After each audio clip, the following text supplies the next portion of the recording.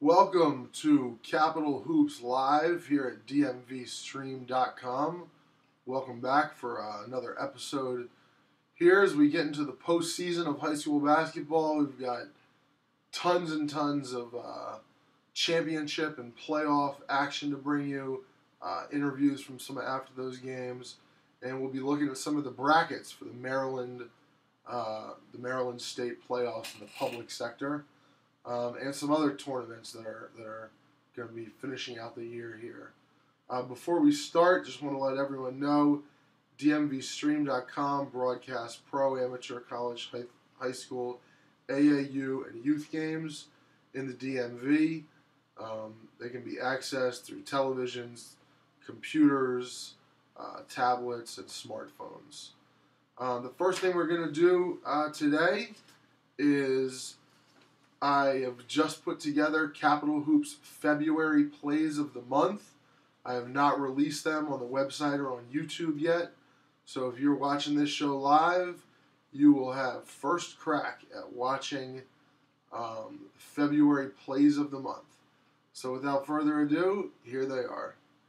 I shoot, swoosh, Capital Hoops. I ball. I shoot, swoosh, Capital Hoops. I ball.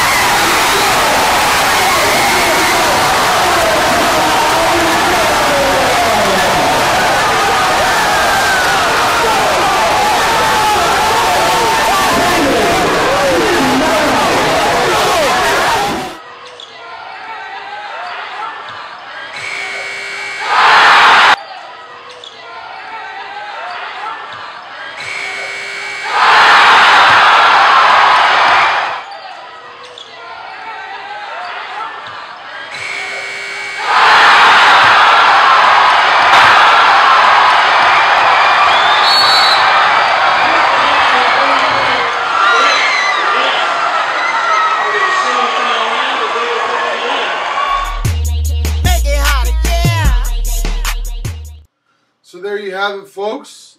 February plays of the month. Play number 1 was Darian Bryant's half-court shot to beat DeMatha in the WCAC quarterfinals. Might be the Capital Hoops play of the year. Still got a few weeks left in the season, though, to make a push at that. But I think the next thing we're going to do here, there were some big playoff games, some big championships this past week. A couple nights ago, we were out at Coolidge High School for the DCI AA championship that had Roosevelt and Coolidge matched up. It was a phenomenal game, and I think we're going to take you to some highlights and a couple interviews of that game. Coolidge and Roosevelt. Now, last year, Coolidge won the DCI AA, so they're going for back-to-back championships there at Coolidge.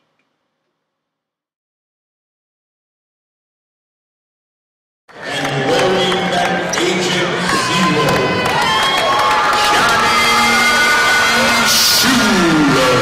Agent Zero.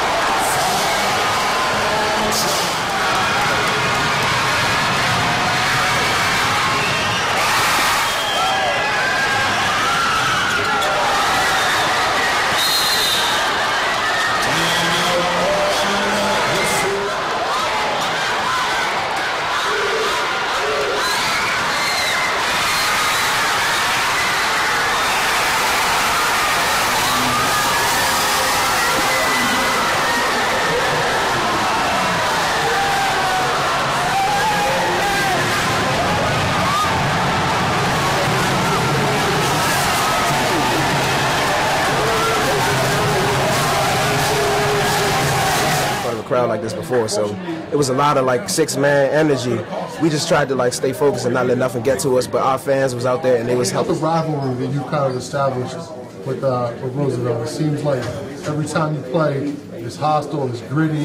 Talk about what it's like to be out there in that type of rivalry. We've been going at this for years. It's like us and Rose. Every championship is us and Rose, and we're always going to play them 3 times. Them and Wilson, and them our 2 main focuses. That's the moment I'm dreaming of. That's why I shoot all those free throws for in practice. With teammates there, have to run. If you don't make them, that's the same thing. I pretend like I'm in practice and knock you down. So that was the DCI AA Championship. Great game. Corey Cooley Jr. for Coolidge had the game-winning free throw with about 11 seconds left. After the game, they were giving awards out, giving trophies to the players, and a real ugly scene. A bit of a brawl broke out between, it appeared like it was Roosevelt players and Coolidge fans. The cheerleaders were involved. Not the way you want to see, a championship kind of celebration end. They stopped giving trophies out and just put an end to the celebration when it was about halfway done. So players weren't given their trophies. I'm being told that the presentation will be tomorrow night at Coolidge after the first round of their of the tournament that they're playing in that starts tomorrow. Now we're going to go back to the game we were at last night. This was a Maryland 4A West regional semifinal game. Winner of this game was to be paired with the winner of the Churchill Quince Orchard game. Quince Orchard won that game. So this was Kennedy and Magruder. With a win, they advanced to play in a game that gets them to the Comcast Center. Here's a quick highlight package of Magruder and Kennedy.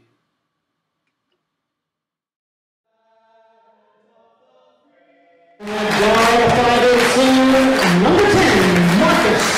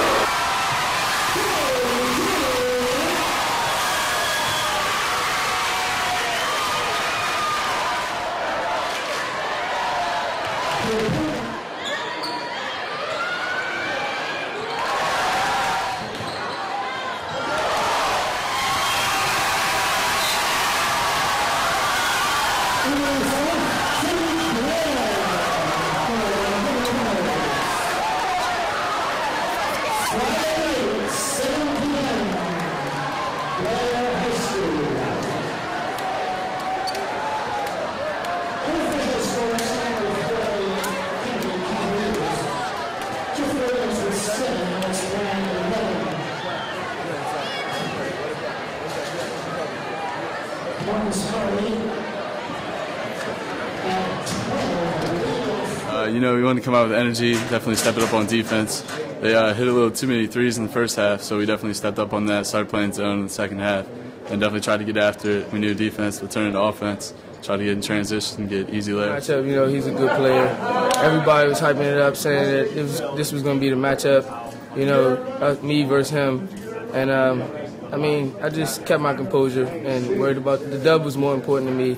So I went out there and just played team. It's hard to beat a team 3 times in the season. I mean, definitely like that, like Sherwood last year. It's definitely tough to beat them in the 3rd game, but you just got to come prepare every game, prepare for the next game, and just try to get better every day. Plan obviously was to slow the game down. I mean, Magruder's a team that has 4 or 5 guys who average between 8 and 18 points, you know, and they average almost 68.8 points a game. We average high 50s, low 60s. You know, so I knew coming to the game, if we were going to be successful, we'd have to make them play the style that we want to play. Slow it down, but unfortunately for us, that's not how we've played all year. We've always played up-tempo. And I think certain times during the game, I thought we shot quickly. And because they're a veteran team, well-coached team, they took advantage of our quick shots and pushed it down and scored. Into this game, the game plan was to stop Nick Griffin and stop JJ. JJ didn't score as much as I thought he would, and neither did Nick Griffin, but I mean, we couldn't get our offense going. We couldn't never get in the rhythm. So it was hard to, once they went into the zone the second half, it was real hard to find us. All right, so there you have it from Magruder High School. That last player that we interviewed there at the very end, that was Marcus Murray, point guard for Kennedy. Marcus was a 4-year starter at Kennedy, one of the more decorated players of this era. You know, Murray may be someone who you haven't heard of before. You know, obviously his career is over right now, but he was just a joy to watch. He was a small guy, about JJ upsize, maybe an inch taller, 5'7", 5'8". You know, early in his career, he was more of a scorer, has never had problems scoring the ball.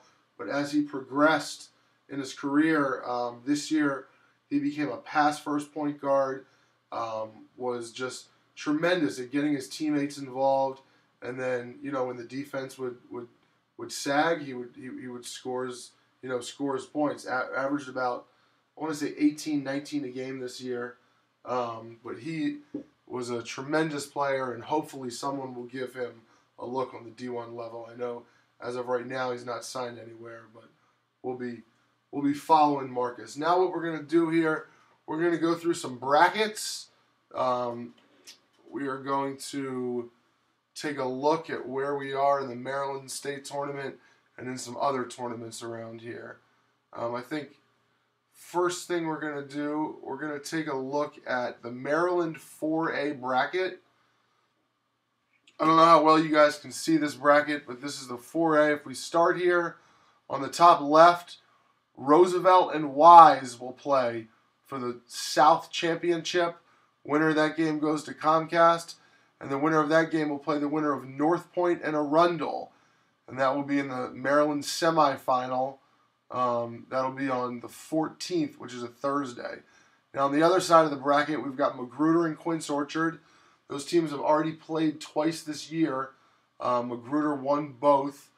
The winner of that game will face the winner of Paint Branch and Poly out of Baltimore. Poly is having a great season. That should be a good game. That game is at Paint Branch. And the winner of those two will meet with a berth to the state championship on the line. We'll now look at the 3A bracket. In the 3A bracket in the South, we've got Potomac and Thomas Stone. That should be a great ball game. Got Dion Wiley on Potomac, Michael Briscoe on Thomas Stone. Great guard play. That game is at Potomac. I think most people expect Potomac to win that game. The winner of that game will play the winner of the 3A East Championship, which is Annapolis and Reservoir. Then if we go on the other side, Tuscarora and Urbana will play in the 3A West title. The winner of that will play against Milford, Mill, and City. 2 Baltimore City schools, well, 1 Baltimore City, 1 Baltimore County school. I think most people are picking Potomac to win the 3A championship, although Milford Mill is a very, very good, very balanced team, so they may have something to say about that as well. We move to the 2A. In the 2A, only undefeated team in the state of Maryland, Oakland Mills, plays Calvert. That game is scheduled for tomorrow night. They will play the winner of Wacomico and Joppatown in the first Maryland semifinal. Then we head over to the West region, where Oakdale and Poolesville, a Montgomery County team, will play. And they will play the winner of the Edmondson-Randallstown game. Now, Edmondson and Oakland Mills are definitely the favorites to win the 2A. And if those two teams do get to the 2A championship, that should be quite a ball game. Now we're going to look at the 1A bracket here. In the 1A bracket, Dunbar, which is the top team in the 1A South, is the clear favorite to win it. The only other team that could possibly give them a run for their money is Newtown. They're on the top of the North 1A North bracket. So that's how we look at the 1A. Now, outside of the state of Maryland, we're going to look at the DC City Tournament. The quarterfinals for DC City Tournament will be tomorrow evening at the home school of the higher seeds. So Roosevelt will be at home at 6 against National Collegiate. Coolidge will be at home at 6. Ballou home at 6. And McKinley home at 6. So we got 4 DCI AA teams that are occupying the top 4 seeds in this tournament. The championship for this tournament will be Monday night at the Verizon Center. Unfortunately, the way the seedings came out, it looks like if Coolidge and Roosevelt both win, they're going to be playing in the semifinals. I know all DMV basketball followers would love to see Coolidge and Roosevelt go at it at the Verizon Center for, a city title on the line, but unfortunately, that's not going to happen. And the last bracket we're going to look at, this was the Virginia Private School Tournament. O'Connell was the number 2 seed. Paul VI was the number 1 seed. Paul VI lost in the first round. O'Connell made it to the championship game, but lost to Benedictine of Richmond, Virginia. Benedictine, you've probably heard of. Their former coach, Sean McLoom, is currently the head coach at St. John's High School in the WCAC here. So congratulations for winning that championship, Benedictine, the number 4 seed. There is some sad news to bring to you guys. I'm not sure if everyone has heard, but the Maryland Private School Tournament, which they had just announced about a week ago, it's going to be the first one ever. There was a first-round matchup between DeMatha and Princeton Day.